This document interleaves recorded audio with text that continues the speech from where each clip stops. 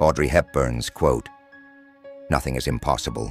The word itself says, I'm possible," is a powerful reminder that the limitations we perceive are often self-imposed or a result of our mindset. By breaking down the word impossible, Hepburn playfully highlights that within what seems unattainable lies the very essence of possibility. This quote encourages us to challenge our beliefs about what we can and cannot do. It suggests that our mindset plays a crucial role in overcoming obstacles.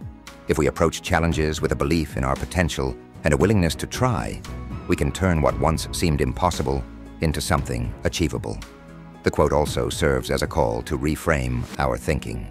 Instead of seeing barriers as insurmountable, we can view them as opportunities to grow and push beyond our limits. It emphasizes the importance of optimism and perseverance in achieving our goals. In a broader sense, this quote reflects the idea that the world is full of opportunities, and by believing in ourselves, we can unlock possibilities we never imagined.